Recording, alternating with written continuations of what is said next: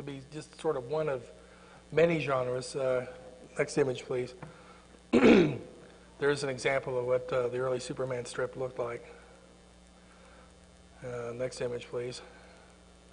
Superman's enemies that used to be, or to start with, there were corrupt politicians, slumlords, ward healers, the people that vexed the common readers of the 1930s, the common villains, and the superpowered aliens from outer space, and the super scientists like Lex Luthor came along much later. And Superman, to me, is sort of the most anti-libertarian of the superheroes, because he comes from the sky, he's sort of like a god, and he comes down to Earth in order to tell us how to live, right? And he's got these amazing powers that nobody else has. And he's sort of like a wish fulfillment fantasy for New Dealers that had become frustrated with the inability of the New Deal to solve all the problems that it had set out to solve in the early 30s. Now, Batman's a little different. Batman came along a year later, and he's sort of a different kind of fantasy. To me, he's like a private protection service.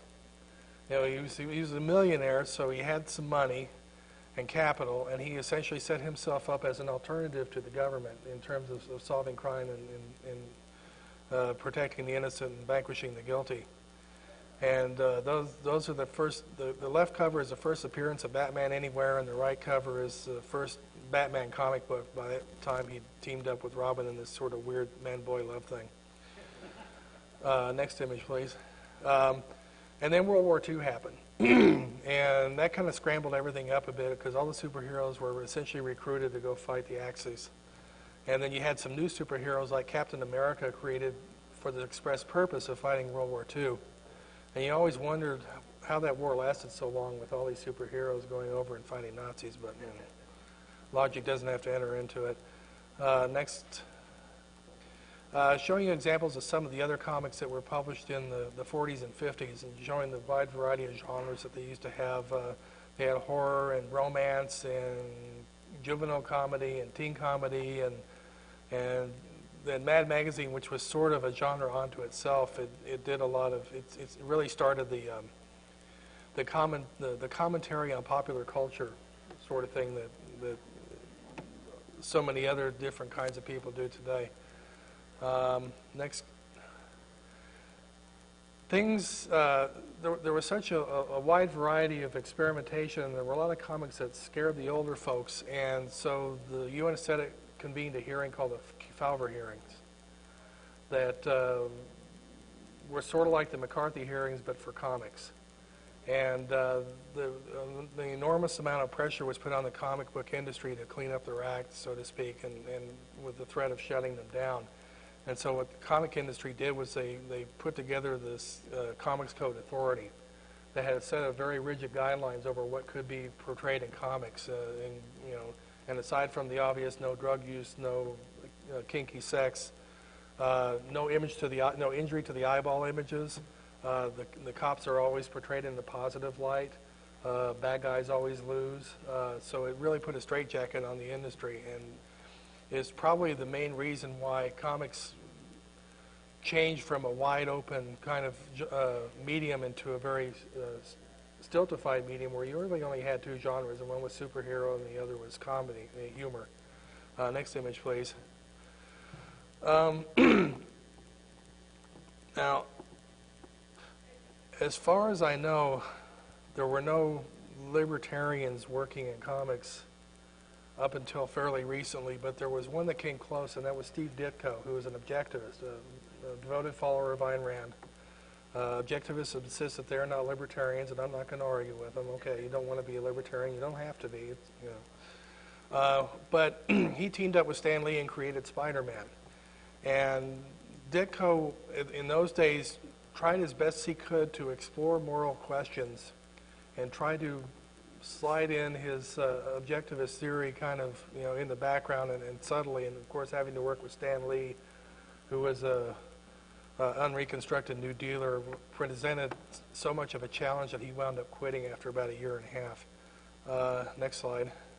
But he did create some other heroes in comic books, created Doctor Strange for Marvel, And in the middle, that's The Question, which he created for an outfit called Charlton Comics that published in the 50s and 60s and early 70s and was later bought by DC.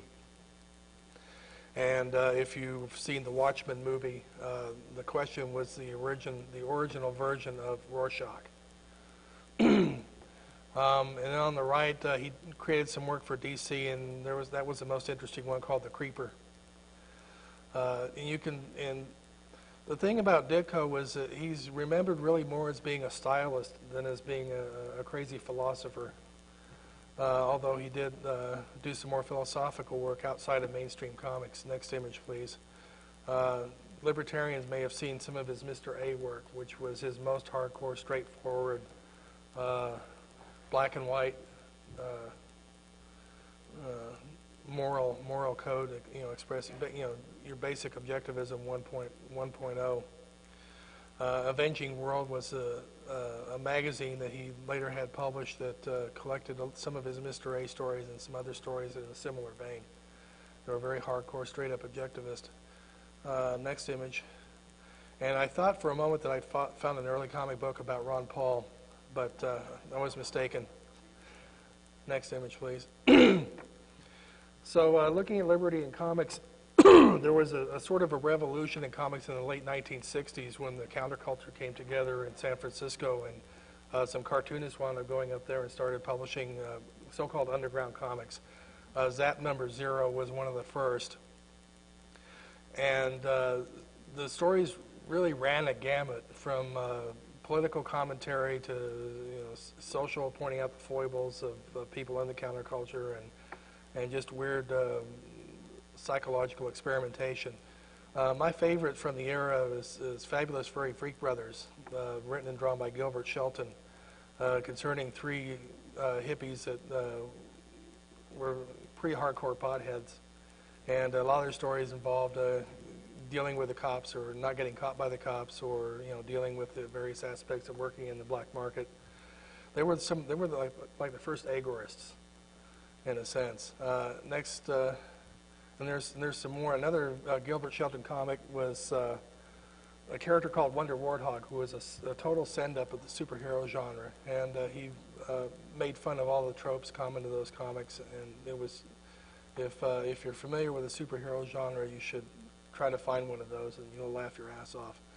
But Rip-Off Press also published other undergrounds covering various themes, including religion and sociology and popular culture. And it was the first glimmering of what was later going to be an explosion of genres in comics. Next image. Here's an example of an unusual mashup of genres, comedy and horror. Written and drawn by Battenlash, who is a libertarian. He was originally from Brooklyn. He's now lives in San Diego, and he publishes supernatural law himself, and he serializes it on the internet. And also works for Archie Comics as a writer, and also works for the outfit that publishes Simpson Comics. He does some writing and some illustration for them. Next slide. The only really libertarian I know that works in mainstream comics is a fellow named Paul Pope. And he's done some independent work, like you see with 100% there on the right, and he also has done some Batman comics for DC. You can see an image up on the left. That's from Batman 100, which is set in a sort of a dystopic future where the police state is even worse than it is now, hard as that might be to conceive. And Batman's still active and still working, and he has to spend more time running from the cops than he does chasing after the villains. Next image, please. Yes. Did he have anything to do with the Mises Batman? Yes, he did. And I was trying to find an image for that, and I couldn't. But yeah, he did a story that was basically set in Berlin during World War II, and it involved a sort of an earlier version of Batman saving the von Mises papers. Yeah, I haven't. I was just wondering. Yeah. I was trying to find an image for that, and I couldn't. But yeah, Pope is a libertarian. He acknowledges publicly that he is, but he keeps it in his pants most of the time. He's so to speak. he's really more of an art stylist and really focuses more on exploring different aspects of storytelling, and libertarianism is just a small part of what he's about. Next image, please. I wanted to go back to the political side just a moment to give a shout out to Kevin Tuma, who is the only freelance libertarian political cartoonist I know besides myself. And he's done a lot of work for the Ron Paul people, and he's worked with James Hudnall. And he does pretty good stuff most of the time. There's some things he does I don't agree with. But he's really gotten good at coming up with gags. You can see the toilet paper with Bill of Rights down the left, and McCongress supersizing himself again, and the two lobes of W's brain. And he's had a pretty good run. Next image.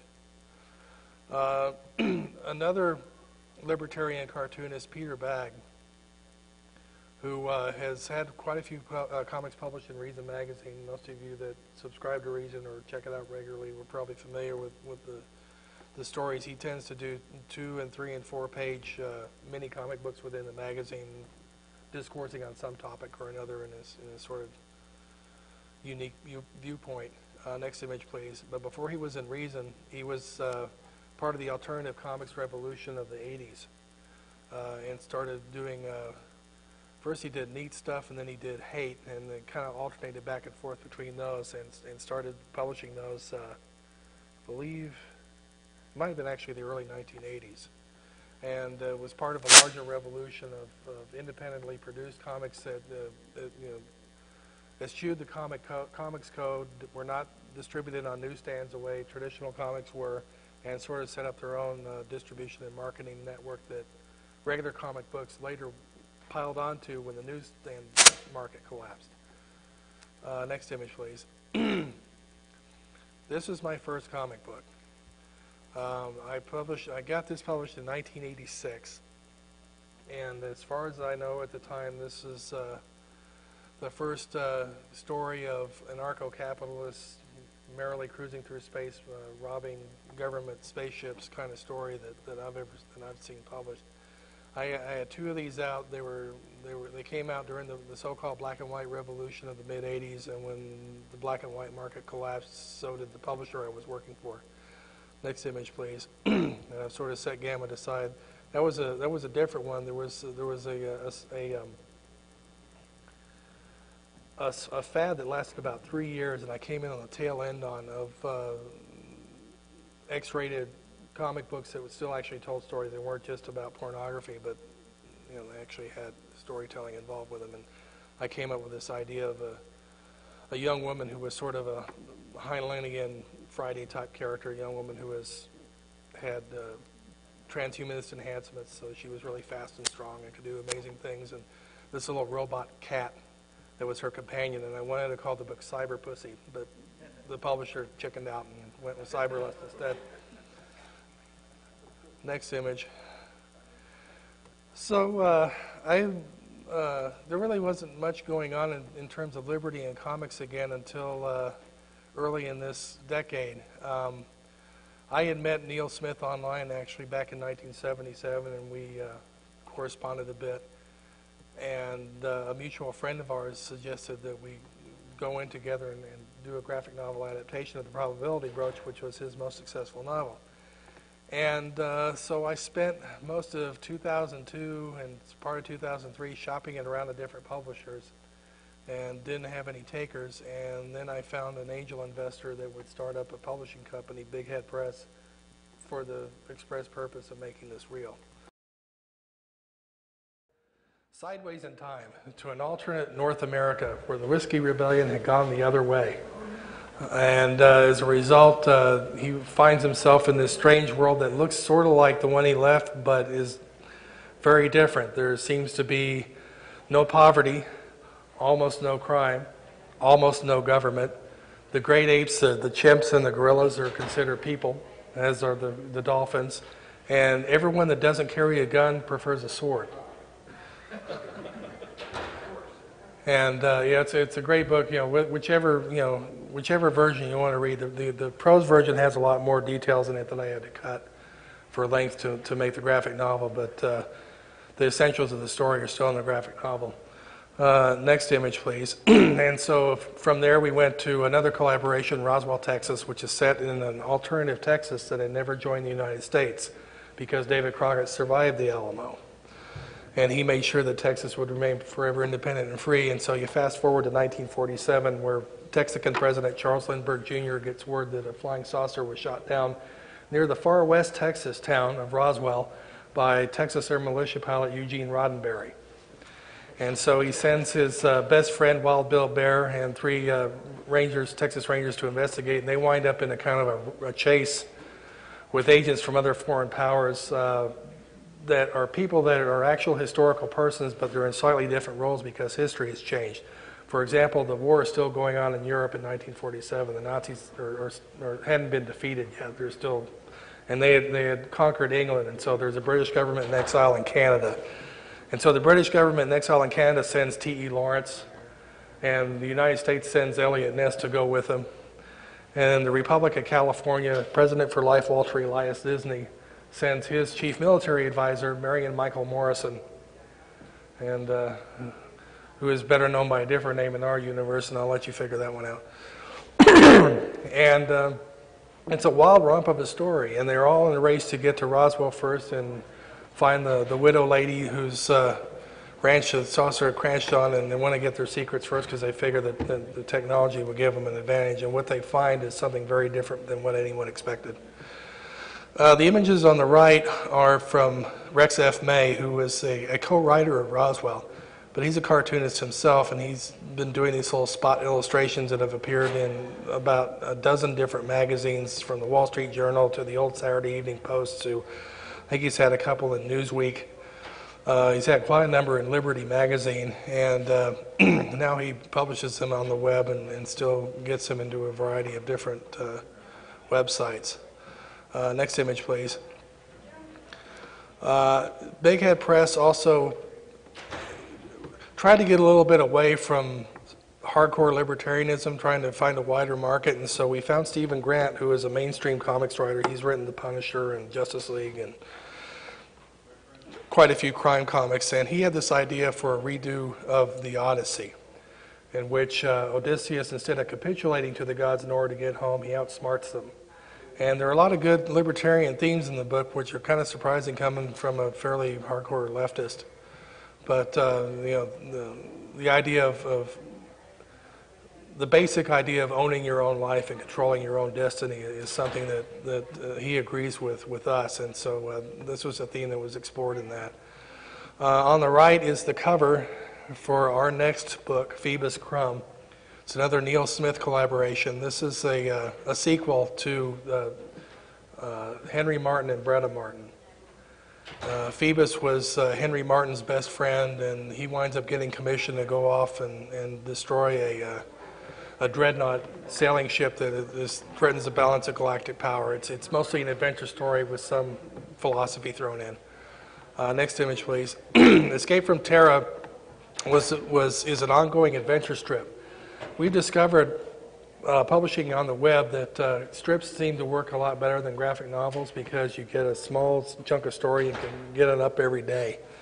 And having a daily update really boosts your audience. So we tried to do an adventure strip sort of in the tradition of Buck Rogers and Terry and the Pirates, and we call it Escape from Terra. It's set 100 years in the future, where you have asteroid miners with a colony on Ceres, and is essentially an anarcho-capitalist culture with competing money and competing private justice, and all the theoretical stuff that you might read about on von Mises is actually explored as in a real or realized kind of setting here.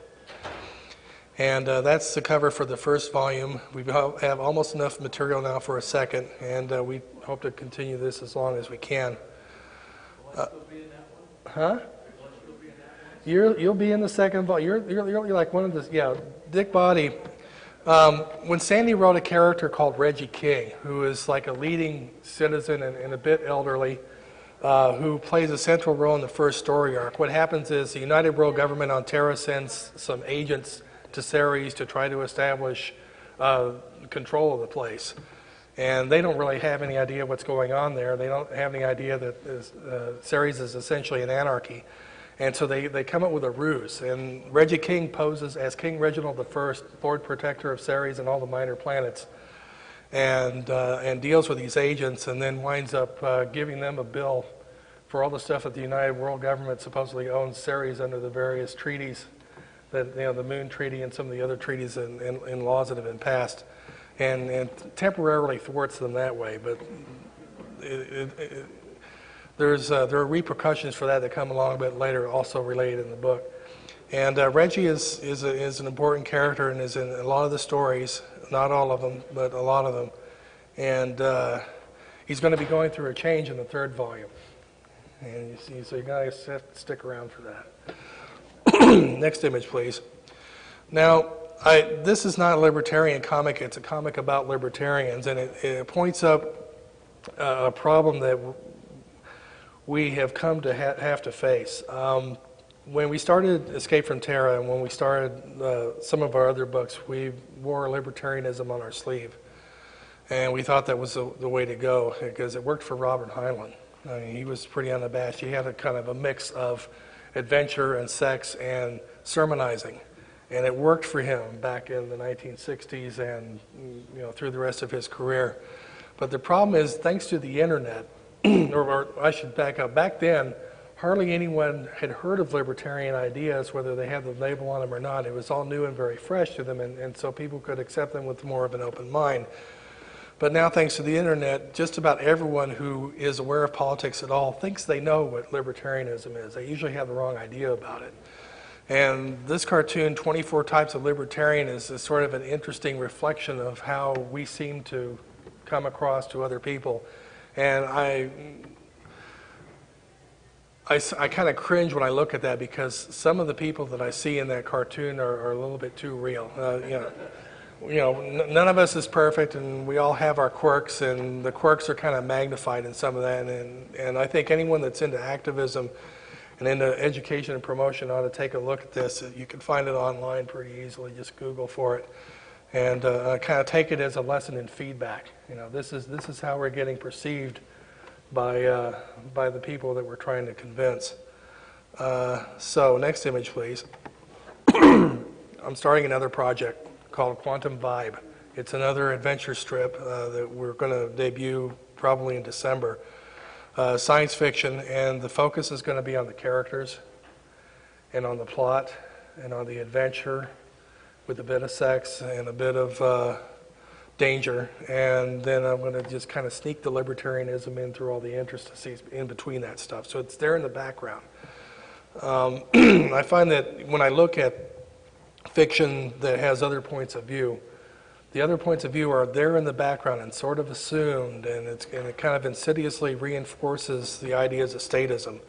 So what I want to do is insidiously reinforce libertarianism, and that's where I'm hoping to go with this. And you guys are the first group of people outside of Big Head Press to see that image, because that's page 1, which I just managed to complete before coming down here. And that's all I've got for my slideshow. To conclude, basically, it's pretty thin in terms of Liberty and comics. It's just Big Head Press, really, and a few other independent operators out there, and Exhibit A Press, Bat and Lash. He does the same thing. He writes stories about courtroom drama combined with horror, in a humorous vein, and then he slides a philosophy in kind of on the side where you're not being beaten over the head with it. And the jury is still out as to how effective that is in terms of spreading the philosophy. Maybe it helps, maybe it doesn't. It's hard to get feedback. But at least if you can keep their attention, there's a chance that you can enlighten some people. And that's all I got. Where are we on time? I used it all up? I bring you a gift, Scott. Bring me a gift? Yep. Are there any questions? Thank you. Yeah. I came a little bit late. I just wanted to know what your thoughts were on history of liberty and comics in the 20th century outside of people who were overtly libertarian. There really wasn't much. I mean, the industry is dominated by new dealers. And most people in arts generally, because of the kind of education they get, The last stronghold of Marxism in the United States is in college departments of English. And you study early 20th century novels, you're going to get, Sinclair Lewis and a lot of these other guys that were essentially either progressives or out and out Marxists. And it's had an influence on the culture. And we also know in retrospect that the Communist Party in Russia did actually work to try to infiltrate the movie industry here and had some success in order to essentially suffuse our popular culture with socialist themes. So we're only now just starting to fight back. Big Head Press is leading the charge.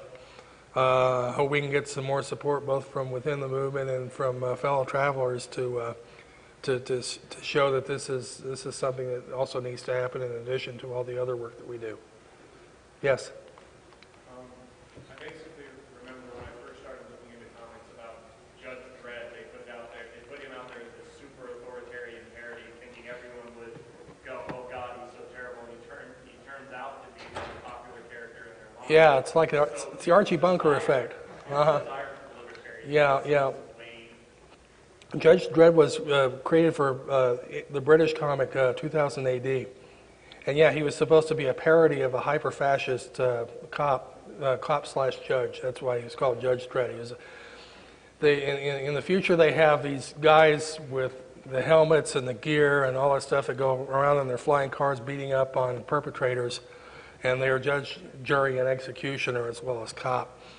And the idea was to parody and poke fun of police statism, but then, as you said, he turned out to be a very popular character, and people started taking him to heart, and people started seeing him in a sympathetic light. So you got to be careful when you do this stuff. Next. Yeah, I guess I just want to ask my question. I guess maybe should be more specific. But what do you think about general themes in comics, like freedom from evil, bad guys, and individual growth of the heroes to separate themselves from their own society? It's a mixed bag. Some themes that they'll explore, like with the X-Men, they'll explore minority alienation. The X-Men are the mutants, and they're feared and reviled by general humanity because humanity doesn't really understand them and fears anything that's different.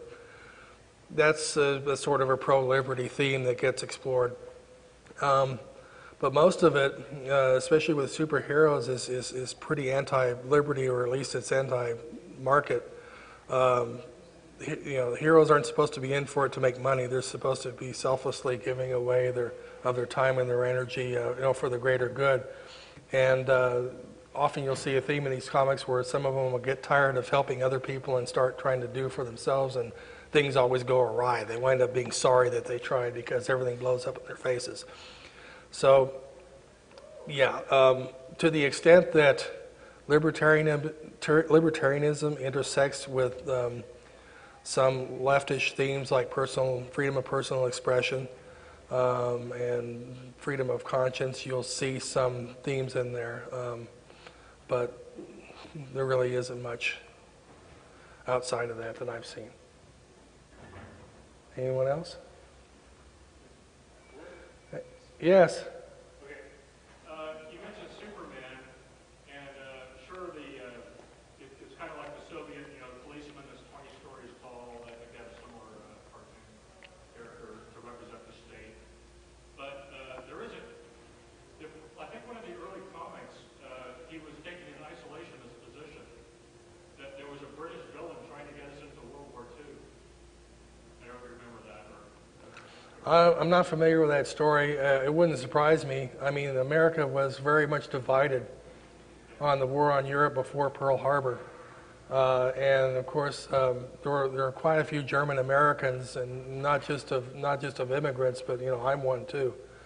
And so there was as much sympathy for Germany prior to both wars as much prior to World War II as there was prior to World War I. And it wasn't until the attack that, just like the 9/11 attack kind of produced a seismic change in our politics, Pearl Harbor did the same thing back then. And later on, there were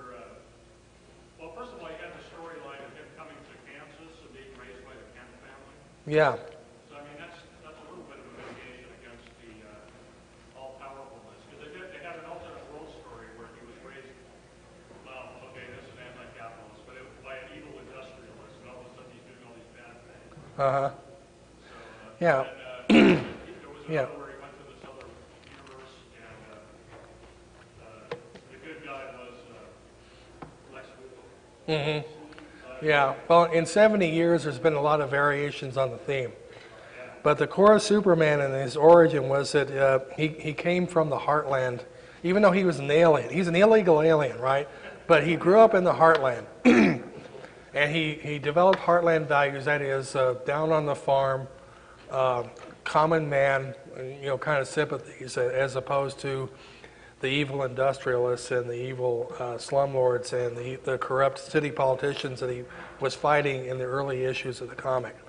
And then after World War II, that kind of changed and he became more established. He became an establishment figure as opposed to an alternative to the establishment wet dream. What's your advice to libertarians trying to get into the comic business? You have to be very good in order to get anywhere. I don't know if I'm good enough. I keep working on it. I keep trying to up my game. You have to kind of decide early on how you want to approach it. There's two routes. One is to try to go work for the big two, in which case you need to read a lot of their books and kind of understand the kind of stories they're looking for, the kind of art style they're looking for. If you're an artist, it's a bit easier to get in because you can show a portfolio to someone in about 5 minutes and they can judge whether you've got the skill. If you're a writer, then you have to show scripts, and it takes longer to read a script, and editors are usually very busy people. But if you want to work for the big two, read a lot of their books, go to the big conventions, try to find time to talk to editors. Don't expect to be able to show them a script if you're a writer, but at least talk to them and find out what kind of stories they like or what they're interested in, and write to that market. Of course, you'll wind up doing a lot of establishmentarian stuff, and you won't be able to, put in any kind of radical politics unless you're really clever, really good at being sneaky. Or you could go the independent route, which is what I've done, and I like it because I own my stuff. I don't do work for hire, at least not in comics, and so I have full control over the stories that I create. Of course, the problem with that is I don't have the distribution and marketing that the big two have, and so it's an uphill battle just trying to get noticed and trying to get my books out. So, and if you want to go that route, again, go to the conventions and talk to people that are in the business and find out the particular problems that they faced and how they've dealt with them. Any other questions? Yeah. Do you raise money for your books, or you just go strictly by sales? Well, we serialize everything on our website. We get a little bit of advertising revenue, and then we sell the books. In our case, we have an angel investor who's sunk quite a lot of money into keeping my lights on and my mortgage paid while I do all this work. There are other independent artists that will work day jobs and then do this in their spare time while they build up their chops and build up their audience. There's different routes, and I'm kind of lucky to have found my angel investor. A lot of people don't. But you find one. If you want to do it badly enough, you find a way. What does it take to keep you going? What does your angel have to provide? Can you give us some level of magnitude that your angel needs to provide for you to continue? Well, he has to pay me enough that I can stay alive while I do this stuff, and then he has to pay for printing costs. He has to pay the bandwidth fees on the website, and he has to pay for promotional expenses, like whenever I travel to a convention, pay for my hotel. I don't want to give a dollar figure because that's kind of proprietary information, but it's not small. It's easily in the 5 figures over time. Yeah. Okay, well, I guess I'm done. Stick around for Pasha Roberts, who will be coming up. I guess he's the next speaker. Yep. Give me my mic, man.